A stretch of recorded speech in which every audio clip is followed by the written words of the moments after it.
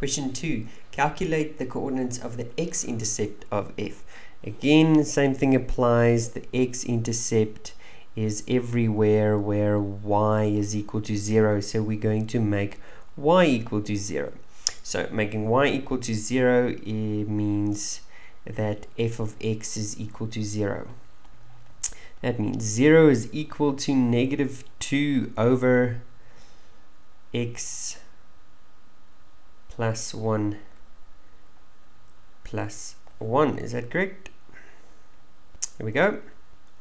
And if we now solve it, we can solve it by getting x on its own. We do so by subtracting a 1 on both sides.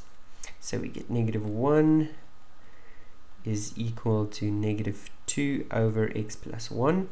Now we notice to get x on its own, we're going to have to multiply numerator and denominator on the left, the denominator on the left and on the right hand side. So we multiply with an x plus 1 on both sides. X plus 1 on both sides. And this now simplifies. Negative x negative 1 is equal to, on this side we're just left with negative 2 over 1. And that means if I just write down my final answer, we get negative x is equal to negative 1, which means x is equal to 1.